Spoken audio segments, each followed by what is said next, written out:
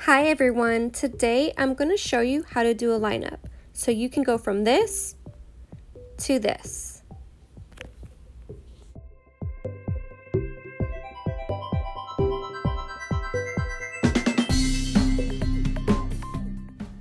You will always want to start at the middle of a lineup.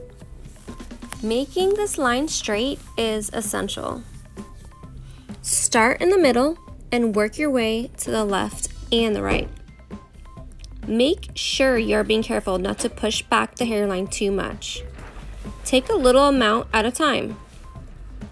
Never push hard or drag down the liners. If your liners are sharp, you can make cuts that could create scabs later.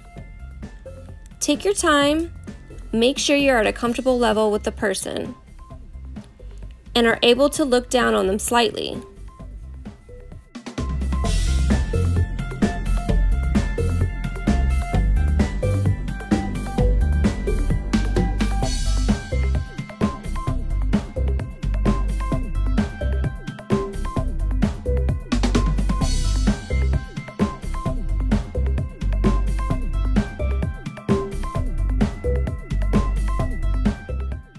A good way to check your line is to have the person tilt their head slightly.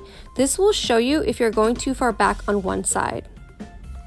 After you have done the first line across the forehead, take a step back and look at that line in the mirror. Make sure your client's head is straight and the line is straight. If this line is not straight, the whole lineup will be crooked. It's okay to go back and adjust slightly. Next, work on the sides of the lineup. The trick here is to keep your lines vertical. Remember, any slight turn of this vertical line has to be matched on the other side. So if you go in at an aggressive angle for the first side, you must apply that to the other.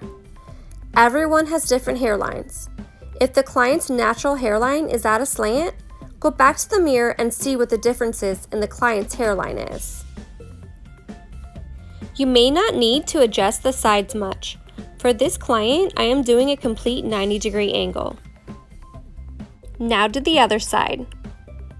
Once again, before I continue, I am looking in the mirror. I am looking to see if they are similar or what is off. I am measuring with my hands if the sides end at the same point, and also how far in the eyebrow the line goes to see if I need to push one side further over or not.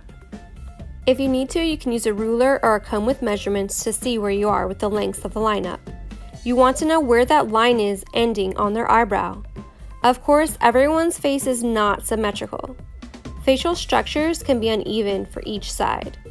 We are using these measurements to help us see where we have been unbalanced in the lineup. Once those seem even, we will move on to the sideburns. Even though this client doesn't have much hair, I am being very gentle and with light pressure. I am making his sideburns tapered. Once again, take a step back and check your points. The top line, how far down the second line goes, and if the same straight 90 degrees is on both sides. Also, where the sideburns end. It's okay to look at the line from different angles and to look away for a minute. But the most important outcome is the head-on look.